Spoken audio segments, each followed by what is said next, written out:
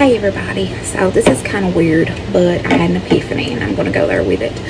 So when I was about 15, 16 years old, my mom taught me how to make cornbread. So I don't do nothing major with the cornbread. I make it just like my mommy taught me, because growing up we didn't always have like milk or cream or whatever to add into the cornbread. So she told me how to add just the right amount of what I was needing into the cornbread, because if you don't put just the right amount of either your flour or your cornmeal or whatever, it's not going to turn out right. So hold on just a second. Okay, sorry about that. Anyways, when you don't put the right amount of stuff into your cornbread, it doesn't turn out right. It just doesn't turn out right.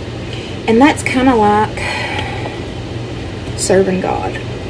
Yeah, I went there. And trust me, this is going somewhere. Just bear with me. So, when you serve God, you have to put the right amount of yourself into serving God. Because if you don't, you can't serve Him correctly. So, a lot of times in life, we feel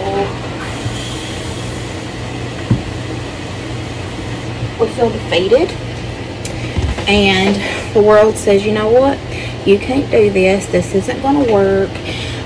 Satan will start dealing with you. He'll start trying to find ways to absolutely break you down.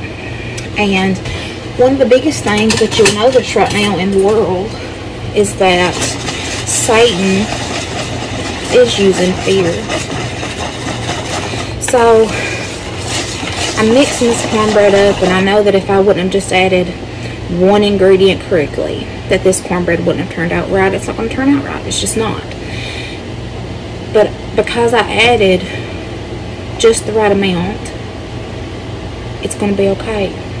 So, when you worship God, you have to put in just the right amount of yourself. You have to be able and be willing to help change the world. You have to put enough of something, of yourself, of your soul, of your heart, and to help change the world. It's not just the world, it's your home. It's who you are as a person. You have to put the right amount in to be what God wants you to be. Like, for example, let's say God has blessed you with the gift of singing. Okay, you can sing, you go to church, and you help others worship God.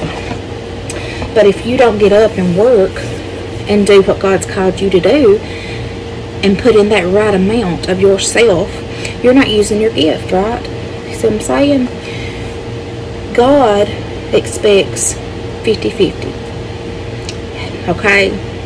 He expects us to put our full self into focusing on our personal salvation as well as the world's. And that doesn't mean, you know, hey, put the world before yourself. That's not what that means. What that means is you focus on your personal salvation, but you also focus on shining a light to others. That's what I say when I say 50-50. That's what I'm meaning.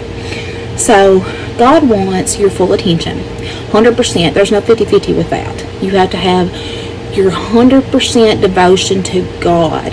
That means that if something is standing in front of you, something's blocking your blessing, something's blocking what God has for you, then you have to stand up and say, you know what, I'm done. I'm not going to have this in my life because it's blocking what God has for me. So that's just back to what I'm talking about with the cornbread. Okay, so had I not had one of these ingredients, okay, I use 4 things in my cornbread. I use flour, and I use cornmeal, I use water, and an egg. So if I wouldn't have had enough flour, or I wouldn't have had enough cornmeal, then it wouldn't have turned out right. You see what I'm saying? So, you know, if you have something that's blocking you from putting in the correct amount of yourself to God, then God can't bless you correctly. He can't work in your life if you don't let him. You can't allow things in this world to stop you from your blessing. It can't keep you from your blessing, because God has something for everybody. It's not just for people that are saved. I mean, the lost can get found, y'all. It doesn't matter what kind of life you're living. It doesn't matter what your religion is. If you are not where that God wants you to be, you have the chance to get there. You have a chance to make that difference in your life and to help change the world. This isn't just about our personal salvation. We've got to allow people to rely on our faith, because sometimes even if people are saved and they're living for God, sometimes their faith gets weak. And if we're not putting in the appropriate amount of ourselves to where our faith is strong with God, then we can't stand in the gap for people when their faith is weak. Do you see where I'm going with this? There is a reason and a purpose for everything in this life. We get tired, we get weak, and sometimes we feel like we're just never going to get through it. There's no way that we can overcome what's going on in our life. And that's when God steps in and says, you know what, you're wrong. You're wrong, because I brought you to this point. I'm not going to bring you here and leave you. I brought you here, and I have got you to where you need to be to learn, and then I'm going to teach you what you need to do to get through it. So there's points in our life where there'll be things that's blocking us, that'll tell us that, hey, you can't do this. But that's when you say, God, teach me. God, show me. Because God can open your eyes to things. You may, let's say, like, you're somebody, for example, like myself, I wear glasses. Sometimes my glasses will get foggy, and I can't see well. Let's use that for instance. That's the same thing with God. Okay, sometimes our vision gets blurry and we can't see clearly what God has for us, but that doesn't mean that he doesn't have something for us. That just means that something is blocking us from seeing clearly.